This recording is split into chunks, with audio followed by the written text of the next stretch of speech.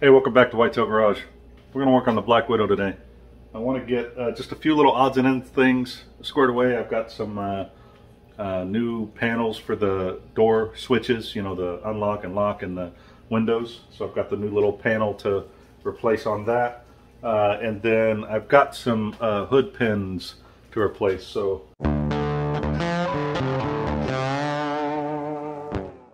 these are what I had in there, the classic chrome with the hood pins, and they're all rusted out. The pins are also, not only the screws rusted out, but so are the pins. So this is what I got to replace it. So it's the, let me get this box close. It's the station or something like that. But it's these push button hood pins. These will go in here and take the place of that top, and then it's just a push button to release them. Problem here is, this is a Cervini's hood, by the way, but it's double layered, and I don't think that's enough to get through both layers and put the ring on the bottom side here. So I've got to check that. As you can see, these aren't quite centered on the metal ring underneath there. They end up having to get, you know, wallowed out, but I don't know. I guess I did that. I don't remember. It's been so long. But so I got to get these nice and centered up again, and I'm just gonna have to use it. I think I've got like a carbide Dremel bit that I'll use to kind of eat this out and get the opening where I need it, and then get these pins installed here. I'll be going, this is where I had my old pins. This is where I'm going to put the new pins in that same exact spot. So let's get the door panels quickly handled, like I said, and then we'll move to this piece.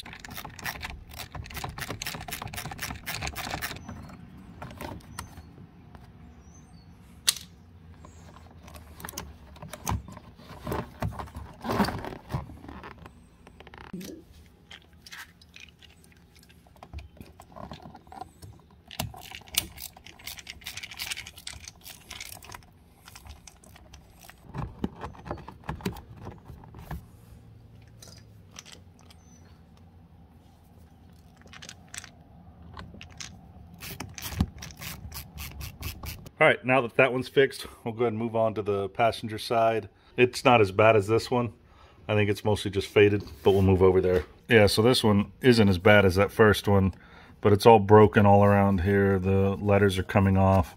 It is definitely cracked, and the bottom is broken and weak. So we're gonna go ahead and get this one replaced too.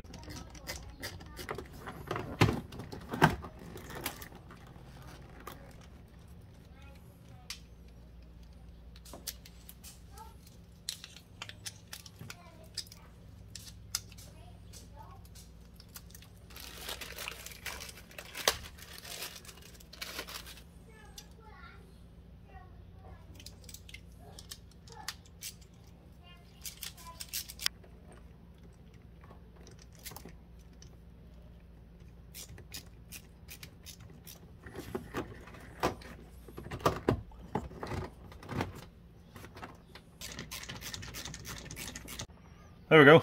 Easy fix. Really makes a huge difference on the interior. I'd love to get the new buttons too. And I believe they're available. I'm not sure. I have to check LMR to see if they're available. But they all work, so it's tough to replace them just because the paint's coming off. I have seen people successfully repaint these, but I can't imagine that actually lasts very long. So, but huge difference. Okay, so I went ahead and took those off of each side, and you can see deep in there how offset each one of these holes had to be for that. So what I'm going to do right now, here's my plan. I'm going to get these in, and then here's the gasket, which is the inside diameter of this guy, right? So what I'm going to do is take this guy, and once I get where I know is center, which I think is something like that, right?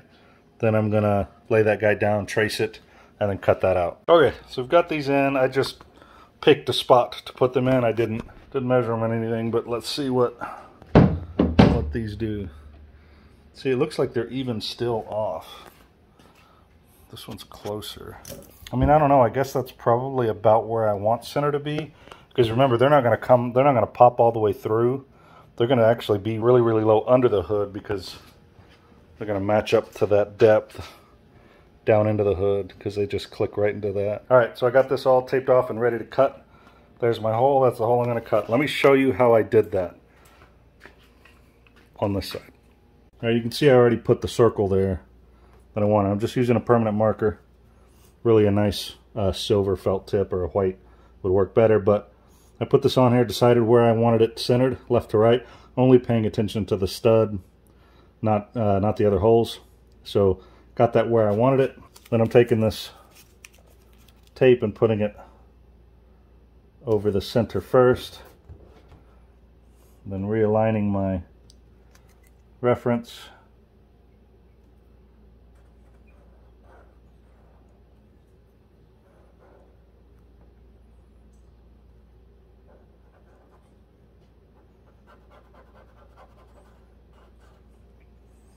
So then I get that much on there.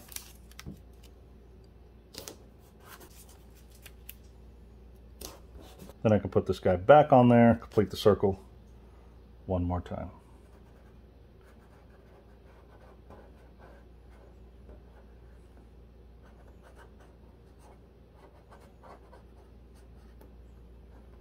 And there you go.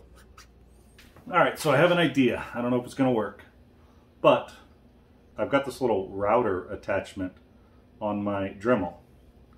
And I think I'm going to try that. Since there are already holes there, there's no way I'm going to be able to get a good round drill bit in there. And I believe I'll have a lot of control over this versus anything else. A good like carbide bit that you would use to port an intake at home or whatever, I think would probably be best for this, but I can't find anything like that in my toolbox. I thought I had a little rasp bit set, but I can't find that either.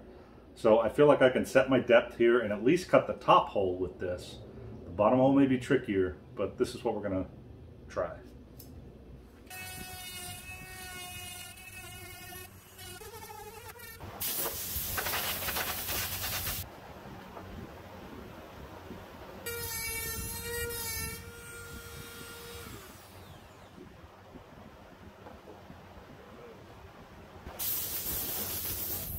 All right, we've got that one, that hole dug.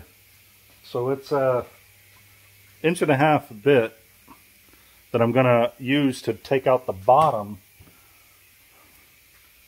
because I think, so this I believe is about 1.5 inches. I again used that Dremel to wallow this out. So it's all cut correctly. You can see I gotta get through the bottom, but as you look, I mean the gap isn't that, feels like it's not as thick as that. So this fits in there nicely. What I'm going to do next, since I've got the ability to drop this guy in and keep it fairly guided, I'm going to try and cut the bottom hole without a center guide and get this bottom hole undone.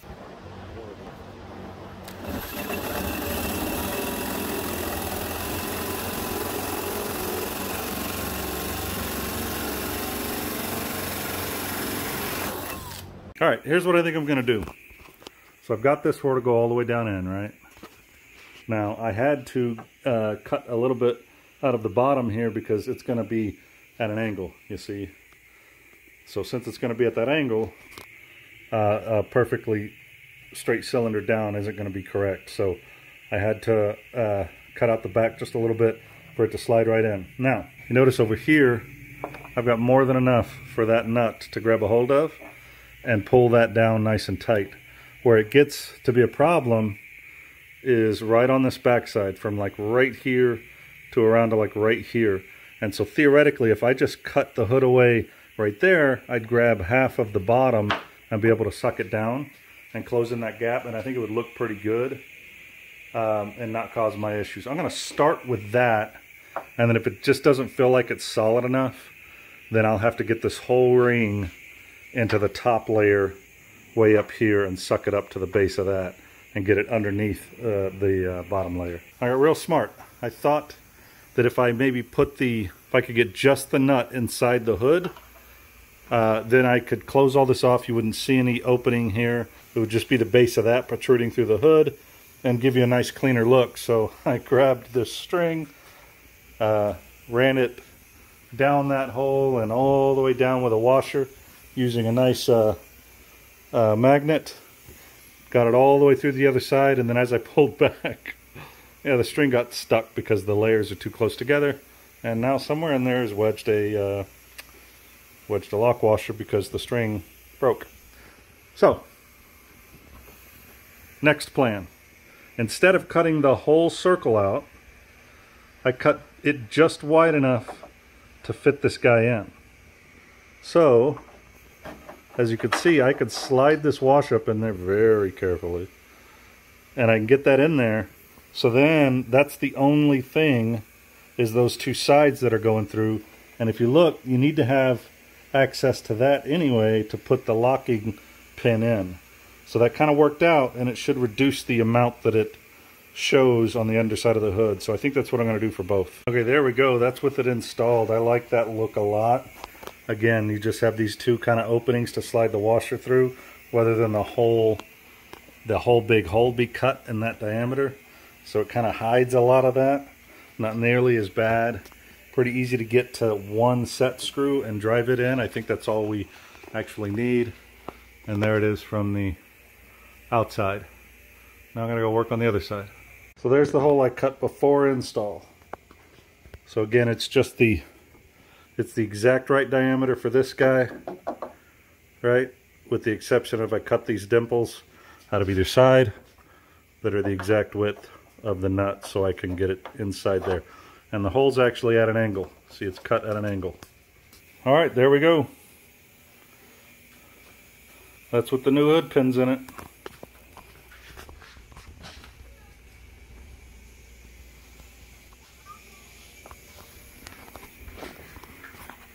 All right, well, that's where I'm going to end this one.